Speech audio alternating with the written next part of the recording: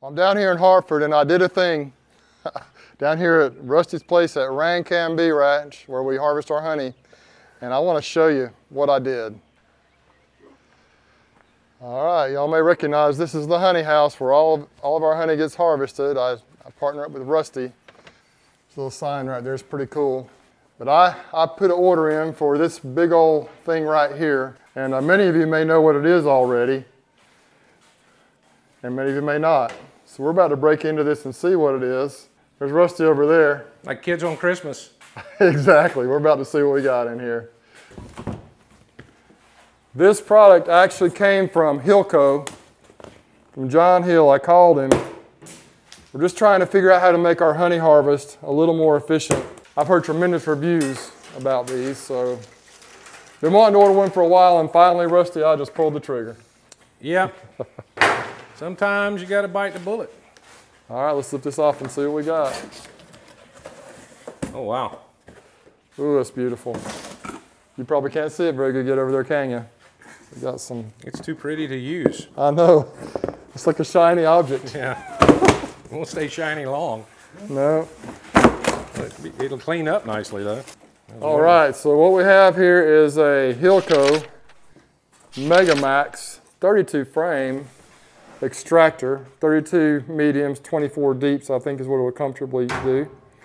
And man, it's like a shiny object, man. It's beautiful. And I'm looking forward to trying this thing out. But we're going to get this thing out of the box here, and we'll take a little better look at it. What do you think so far, Rusty? It's absolutely beautiful. Man, it's 304 food grade stainless. Good stuff. 19 gauge, I think they say. There it is. There it is. We're going to go ahead and put the legs on it, get it ready to go, and then we'll show you how it looks, and maybe we might even run it a little bit and see how it looks and sounds as it's running.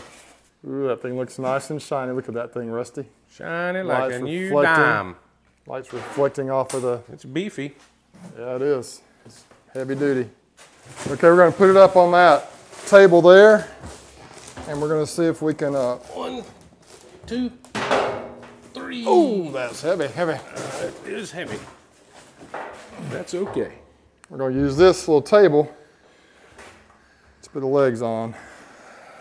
We got the legs on. That was very simple. They just screw on. 2 minutes.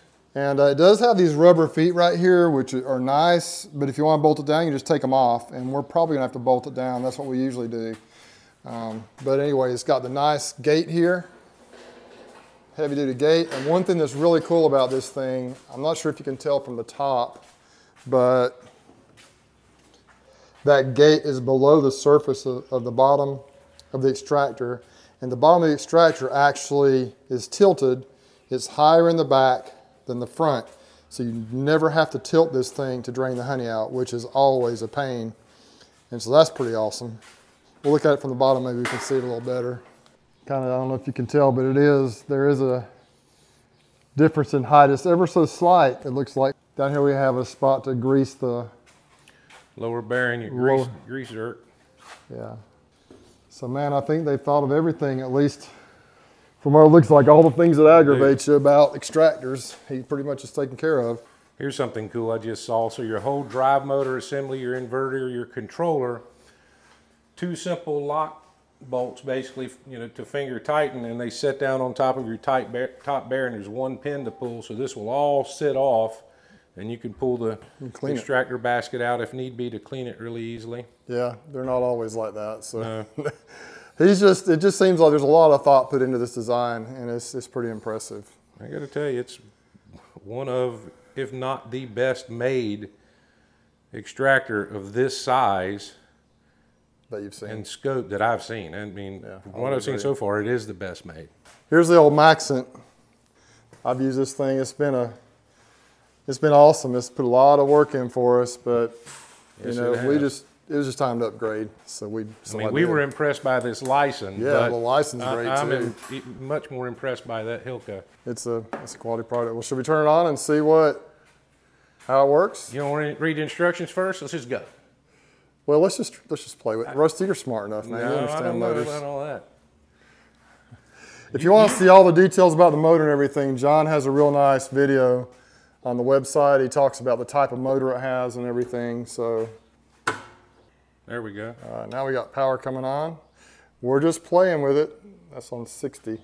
It's gonna be pretty fast, isn't it? Who knows? we're totally guessing right now, aren't we? Here we go. Oh, there's cool. All right.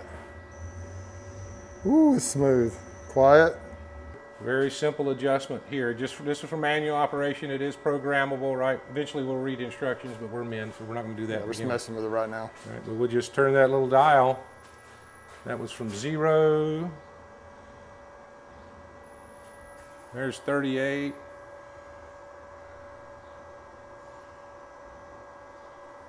.50-ish, 52. Man, so It's smooth. So smooth, yeah.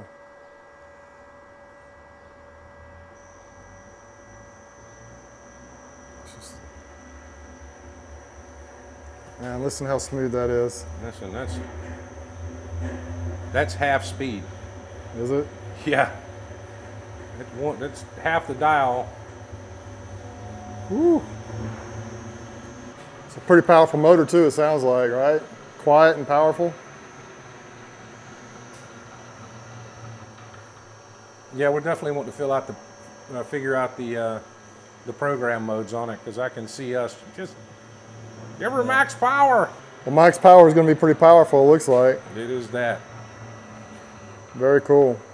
So there you have it, our new toy. Pretty exciting. I think it's just going to help with our honey harvest. We're trying to decide if we're going to just use the 2 bigger extractors or if we're going to throw the Maxon in there too. We really have to figure out logistically how to do the uncapper over there with the extractors and just speed everything up. But this should allow us to do quite a few more frames, you know, and just kind of, it should help the process along. And I think it was time. What do you think, Rusty? We've grown to a point, both of us size-wise, we need to maximize efficiency, and we've grown to an age where the easier we can make this, the better off we're going to be. Absolutely. So this, you know, previously our bottleneck was uncapping. That was always, we were always waiting to fill extractors for frames to be uncapped. That bottleneck no longer exists, and we discovered we couldn't extract as fast as we can uncap now that we've got the Silver Queen. So I'm sure there's another bottleneck waiting for us somewhere. Yeah, I think, you know, one more thing, and we'll explain all this on the next honey harvest, but we've tried to figure out some ways to kind of help on the back end as well. So we're going to see how it works. But I mainly just wanted to do a little video here and show you my new toy. I think it's a tremendous piece of equipment. Think it was a good purchase? Probably one of the best purchases you've made lately. I would tend to agree. We'll find out when we use it, but there's a tremendous warranty with this thing. It's a 410 warranty, I think is what John calls it. What is it, Rusty? Everything, all this part up here, the top part is 4 drive years. Assembly, motor, inverter, everything 4 years. Everything stainless steel below that, 10 years. Man, I mean, I don't know if I've ever seen a warranty that good on a piece of equipment like this before. Never. I'm gonna tell you too, John, I've always been impressed with John. I've gotten to know him, you know, fairly well over the last couple of years, and you know, he's always been great to help me out. I've heard nothing but good things about his customer service.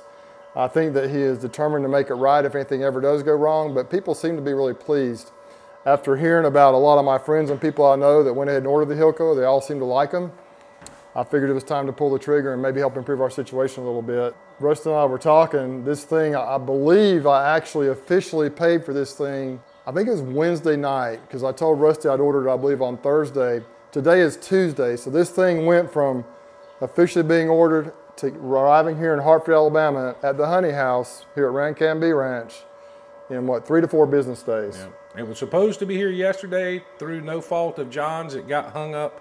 So it would have been here yesterday. Yeah, normally with freight you expect it to take longer, right? Yeah, but it was just here really quickly. And I mean, I'm not going to tell you that's going to happen every time, but in my case, I mean, I couldn't be more impressed. So anyway, next time we crank this thing up and work with it, we're going to actually be running live honey frames through it.